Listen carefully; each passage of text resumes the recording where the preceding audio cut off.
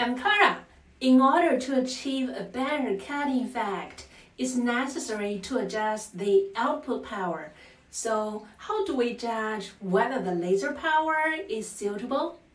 Today, this video will tell you. Before getting into the main chapter, please don't forget to subscribe to this channel and give me your like.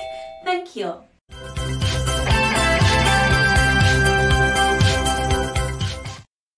Generally, we can judge by two methods. Number one, observe the section condition after cutting. Number two, observe the spark condition during the cutting process. Let's talk about the first. Taking the most common carbon steel as an example, when the laser power is suitable, the whip marks on the cutting surface are relatively fine. We can see the picture over here. The distance between the whip marks is relatively small, and the lower part of the cutting surface is slightly lagged relative to the cutting direction. When the laser power is too large, the whip marks on the cutting surface will be straight up and down, and the spacing between the whip marks will also become larger. A reference picture is here. When the laser power is too small, the lower part of the cutting surface will become very rough, with a lot of slices and difficult to remove. If the output power is further reduced, the material will not be cut through. Here, please note it, when other parameters are not set properly, the above conditions could happen. Don't misunderstand me. The above cases should be in the premise which all other factors and parameters are quite suitable, and we size the power only today.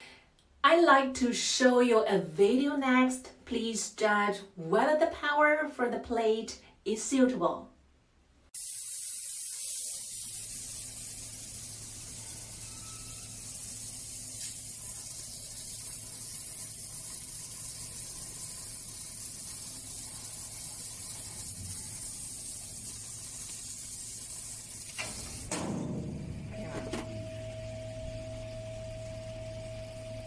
Could you reply the question now?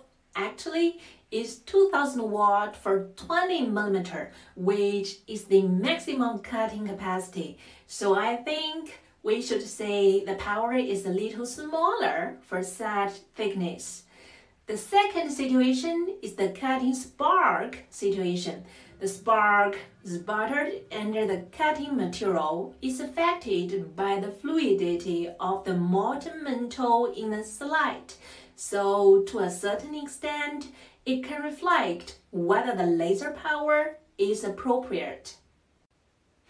If the spark is straight and slightly behind the direction of cut travel, the laser power is appropriate. We can see it much clearly from the next two pictures.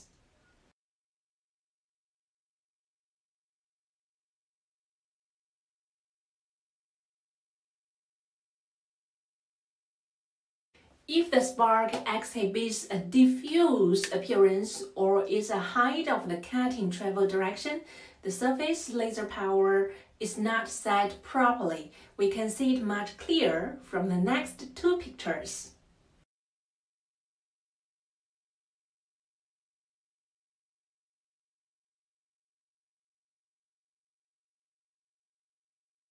Next, I will show you a short video to show you the cutting spark. I have made it slower.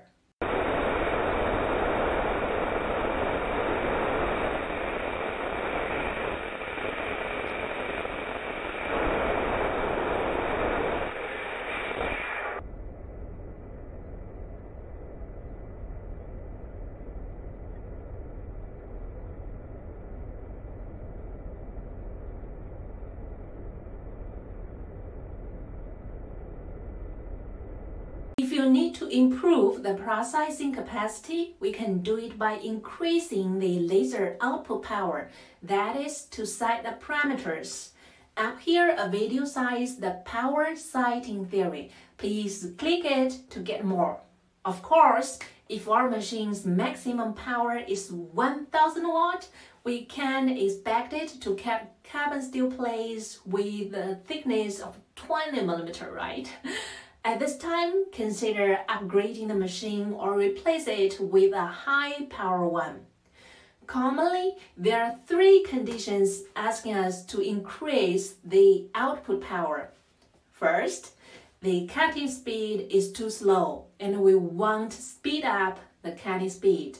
For example, cut a 5 millimeter carbon steel plate with oxygen by 1000 watt, 2000 watt, and 3000 watt. The speed is 1.4 m, 1.8 m, 2.5 m respectively. Second, the metal plate is thicker than our expectation. For example, when cutting carbon steel plates, in the case of extreme cutting, 1000 watt can cut 12 millimeter, 2000 watt for 20 millimeter, and 3000 watt can cut 25 millimeter. Third, cutting high reflective materials such as gold, silver, copper, and aluminum. For example, in the case of extreme cutting, a 3000 watt can cut carbon steel with a thickness of 25 millimeter, but it can only cut aluminum with a thickness of 8 millimeter. If we want to cut aluminum with the same thickness of 25 millimeter, it's necessary to increase the power to 8000 watt or more. Could you get some useful information from today's video? I'm Clara. Thank you for joining me here today. Recently, a lot of friends are sharing their stories with the lasers. It's super happy for me to know you guys. I will see you next Tuesday here on my YouTube channel. See you. Bye.